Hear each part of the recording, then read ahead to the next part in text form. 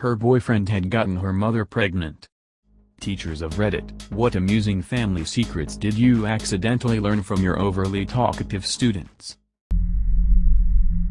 Kudos going out to all the teachers for glossing over the home stuff they learn. My sister wrote in her daily journal in grade 1 that our parents had a shower together the night before. Teacher wrote, what a great way to save water. My daughter's kindergarten teacher told me about how one child entertained them at show and tell with a complete report on the new alarm system in their house, including the code and where the keypad was located behind the curtains. Here's a cute and light-hearted one. I had a girl stay for some help after school one day. At the time I was teaching geometry, 10th grade, in a mostly Hispanic school. She told me about growing up in Peru until about the age of 10 or so. I can't remember the exact age she told me. She was telling me that she worked with her uncle sometimes on the weekend. I asked what kind of work. Many of our kids worked construction with their families.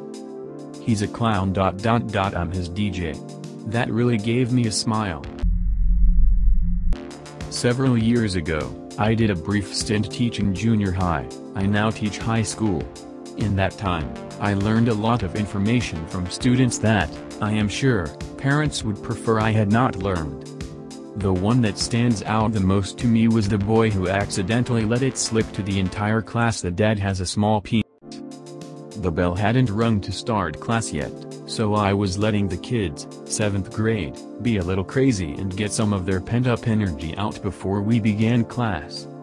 I hear one boy say to another, "Shut up, you'll always have a tiny DCK." The kid, in a moment of suicide by words, just said, "I've seen my dad naked. He's tiny." You're probably right. Thank God the bell rang, and I was able to move the kids on to their actual lessons. Worked at an after-school program run by the YMCA. Once had a 4th grader explain to me in detail how her sister was also her cousin. Edit, they had the same dad, and their moms were sisters, so half-siblings through dad and first cousins through moms. Having a 9-year-old drawn knew through that is quite a trip. An 11th grader was talking about how he moved back with his grandparents when his mom dies.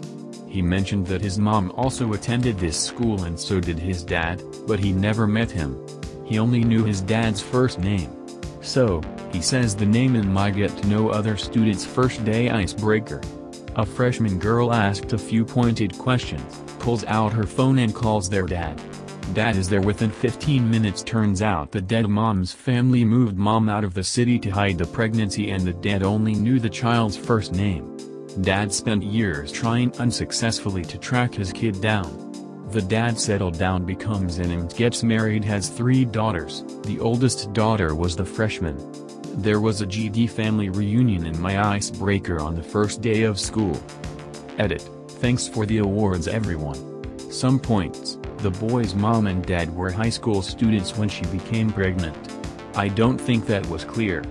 Mom moved from downtown major northern city to Alabama or Louisiana to be with her grandfathers. The boy got the grandfather's name, not sure if it was the mom's father or grandfather.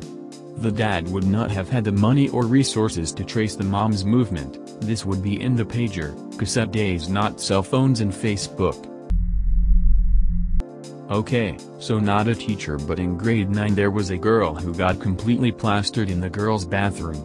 And my 14-year-old self had one too many slushies at lunch, so I ran into her there. This girl's makeup was a complete mess, and since I was at the peak of social anxiety problems I just tried to slip away. As usual I was too late, and this girl clung to my arm and fell apart sobbing to me about how her boyfriend had gotten her mother pregnant. I ended up missing the rest of the day to sit in the corner of the bathroom with this girl I had never met before in my life, and we never talked again. But man, I feel bad for that dysfunction family. 8th grader, excitedly, Mrs. Rosie Dokadaki, guess what I found out? My grandpa was a Nazi. Me, do you know what a Nazi is? 8th grader, no. Me, maybe you should go talk to your mom about that. She came in the next day and went, Yeah, my mom told me I can't tell people about my grandpa anymore. It was my own child actually. My husband had just quit smoking and my daughter was in kindergarten had proceeded to go and tell everybody that her father had quit doing drugs. Tobacco equals drugs. I had quite a number of co-workers and parents come asking me if everything was okay at home. Used to do science programming for kids. In the middle of a library summer reading program, I picked a little girl, probably about 4 or 5 years old, to come up and be my volunteer for a magic trick, which the new explained the science of after it was done.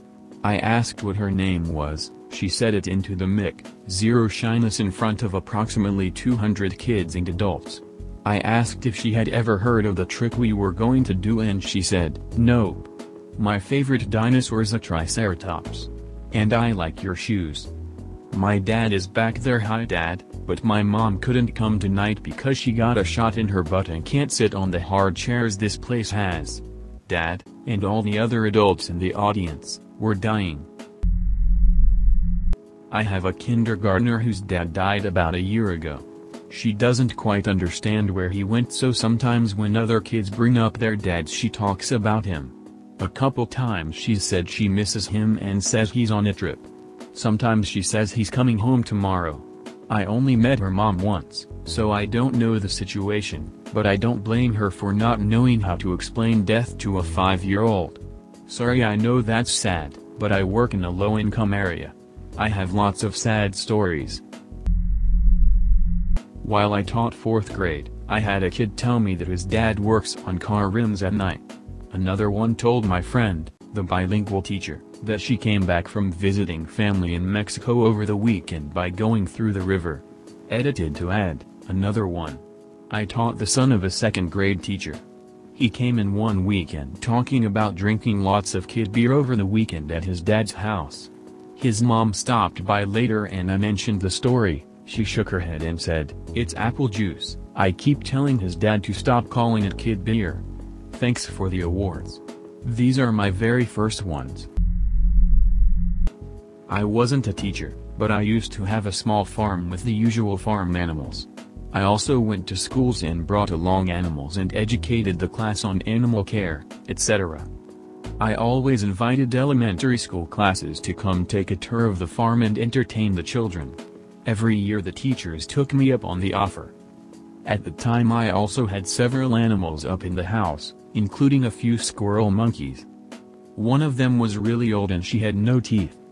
A young boy in the 2nd grade was laughing and playing with that older monkey while I talked to the class that surrounded the monkey cages. The old monkey was gumming his finger and he couldn't stop laughing. Finally the little boy said, "Hey Jacob, come here and let her bite you. It feels just like grandma." And while showing them the possum I was bottle feeding back to health, a little boy said he had a bunch of them in his bedroom closet. Used to teach pre-kindergarten. I had one kid who would tell me every month when her mom was on her period. "Mrs. A, my mom is bleeding from her butt again." At least, I hope that is what was going on, or that poor lady had some severe hemorrhoids. I was walking a new student to IT and they happily shared the story of his fat cousin who is wanted by the sheriff because he's behind in his child support. The fat cousin is fat because he drinks energy drinks and not water, and he doesn't pay child support because he doesn't like kids. Fat cousin also smells a bit like cheese and his feet have long toenails. And so on and so forth until we arrived at the IT office. I once had a student explain to me that all his neighbors were mad at his dad. I asked him why. Kid goes on to tell me his dad had started a fire for insurance money and lit the whole carport on fire. Many cars were lit on fire that night. Kids. My dad did this but to our house when I was a little kid. I'll give him props because he got away with it clean with no repercussions and way more money than that pos shack was worth.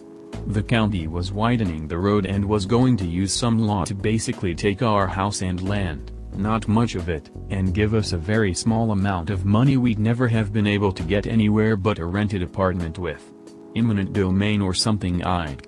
He went plan B and burned that SHT down.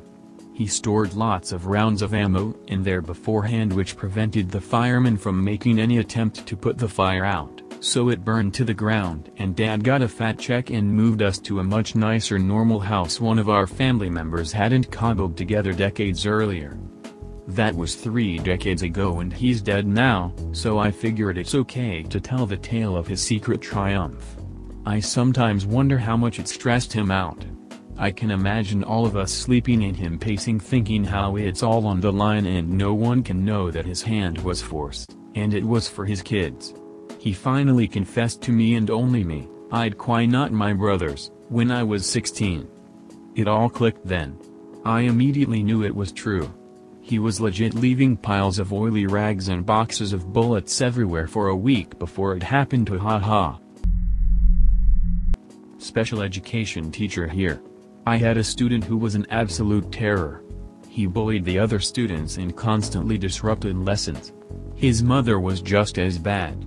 She would routinely stop by to visit my classroom and would sit there and give me the stank eye. Then she would go to the principal with made-up stories of my inability to teach and/or my bias against her son. She would call meetings with district-level administrators and rail against me for hours. One day I was asking my students if they could write down their address for a class project we were doing. The terror gives me an address that is different from the one we had on record. In fact, the address was in the next town 15 miles away.